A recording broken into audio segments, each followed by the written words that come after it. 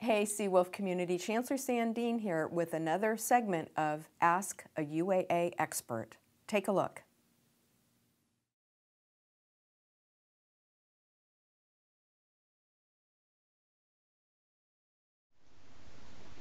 Hi, I'm Vivian Gonzalez with the University of Alaska Anchorage Department of Psychology, and today I'm going to be answering some questions about the effects of quarantine and self-isolation on mental health. So what are the effects of quarantine and self-isolation on mental health? Well, quarantine and self-isolation can both have negative effects on mental health. However, for most people, they're going to experience mild distress and boredom associated with this. However, some people are going to experience more significant problems. For those folks, they could experience significant increases in anxiety and fear, sadness, loneliness, insomnia, as well as potentially problems with alcohol and drugs. What are things that contribute to the negative effects of quarantine?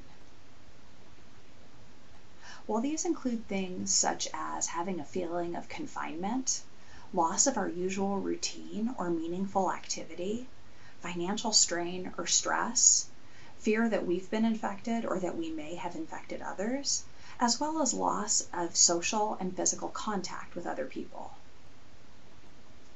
How can I best cope with quarantine or self-isolation? One is to keep a healthy mindset. What you're doing is helping to keep other people safe and stopping the spread of COVID-19. It's also really important to remember that this will not last forever. 2, make an effort to make social contact with other people. There's lots of ways of making contact with other folks that does not involve risk of infection. Things like phone call, text, Skype or FaceTime, and social media. Reach out to other people. 3, keep a schedule and a routine.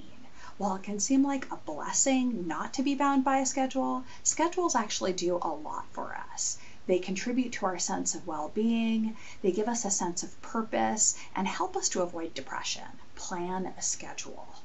Make a point to get up and go to sleep at the same time every day. That's going to help you avoid problems with insomnia. Eat meals at regular times. Get up and get dressed every day. Don't stay in pajamas. 4, do things you enjoy. Find things to do that you enjoy every day. Now, these might not be exactly the same things that you did before, but look for alternatives. For example, if you love to travel, you could start planning your next trip. 5, get moving. Try to get some exercise indoors, or if you can do so safely, get outside.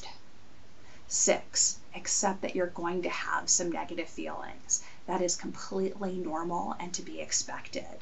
Avoid using alcohol or drugs to cope with those negative emotions.